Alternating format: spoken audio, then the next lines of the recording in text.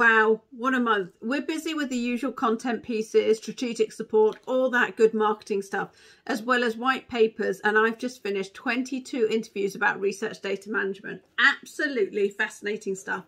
And a key point for me was how publisher and funder mandates are driving researcher behaviour, with institutions often playing catch up.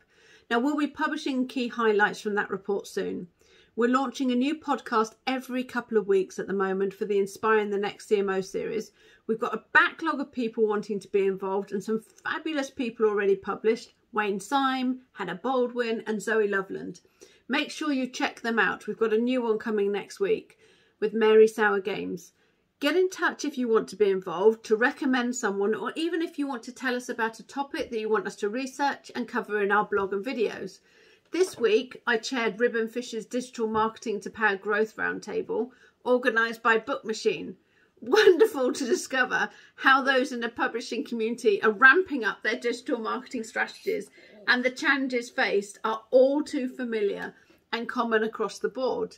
Today and tomorrow is our Silip Cymru Wales conference, a fantastic effort and a huge amount of work from the committee for all the speakers involved.